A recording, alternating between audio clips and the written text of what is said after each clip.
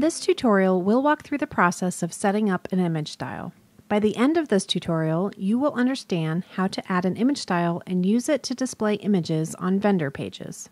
To follow along, you should understand how to add basic fields to a content type, how to change content display, and the concept of image styles.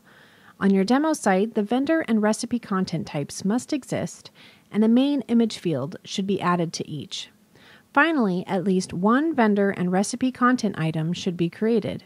In particular, a large image should be uploaded to the main image field on each. See the written version of this tutorial for links to the prerequisites. In the Manage Administrative menu, navigate to Configuration, then in the Media section, click on Image Styles. This is the path admin/config/media/image-styles. Click Add Image Style. Enter the name Extra Medium and in parentheses 300 by 200. Click Create New Style. The page Edit Style Extra Medium 300 by 200 appears. In the Effect table, select a new effect, Scale and Crop. Click Add. Fill in the width as 300 and the height as 200. Click Add Effect. The image style is now saved with the chosen effect. Now we can apply this image style to the display of an image field.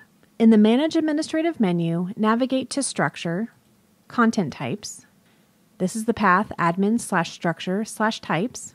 Click Manage Display in the drop-down for the vendor content type. This is under the Operations column.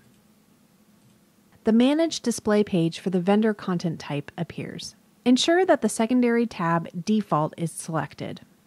This means we're configuring the display for the default view mode as opposed to the teaser. Click the cogwheel next to Made Image for the configuration options. For image style, select Extra Medium 300 by 200. Link image to Nothing. Click Update. Now click Save. The new image style will be used when displaying vendor content. Open a vendor content item and verify that it shows up with the scaled down image. Navigate to Content from the Manage Administrative menu and click on the title of a vendor item. Now we can see that the image is displaying with the image style applied and is 300 by 200 instead of the original very large image size. Repeat these steps for the recipe content type.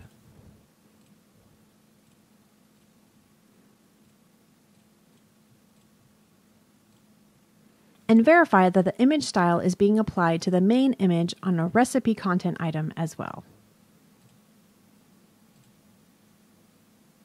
See the written version of this tutorial for links to related tutorials and additional resources. In this tutorial, we added an image style and used it to display images on vendor pages.